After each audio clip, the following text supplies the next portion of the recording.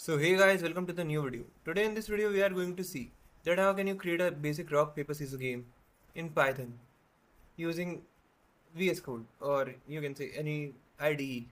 So what you have to do is, firstly let's move in our VS Code,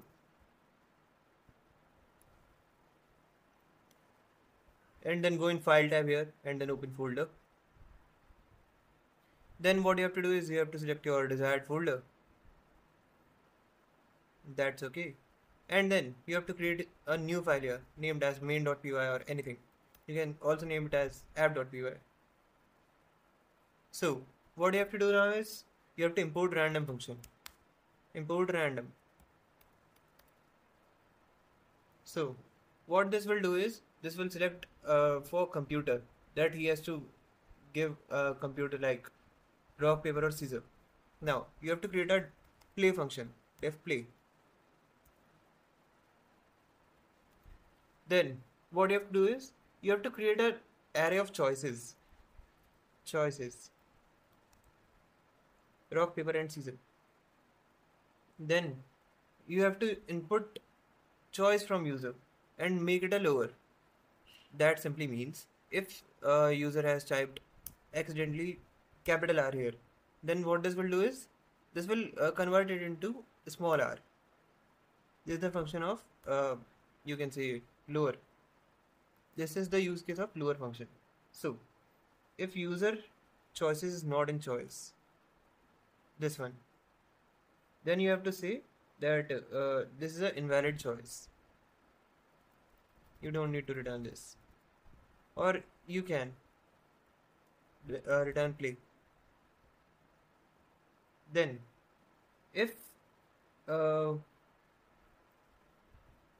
now we can do one thing, we can return him that he have chosen this thing. Print if you choose user choice, then computer's choice.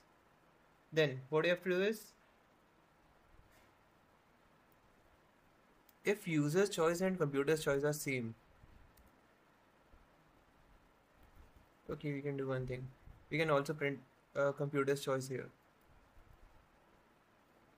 If user choice is computer choice, then it is a tie, and if it is not, now we have to define the conditions where you will win or either you will lose. Okay, so if you have got user choice is rock and computer's choice is scissor, or user's choice is paper or computer choice is rock, we can also win in one condition, like if user have chosen scissors and computer choose paper, then also he will win. There is some indentation error, let me fix it.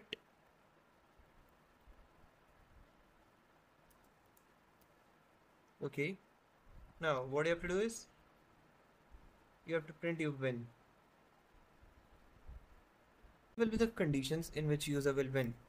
Now what you have to do is you have to just return you win. Then you have to type the else block for this, else you lose.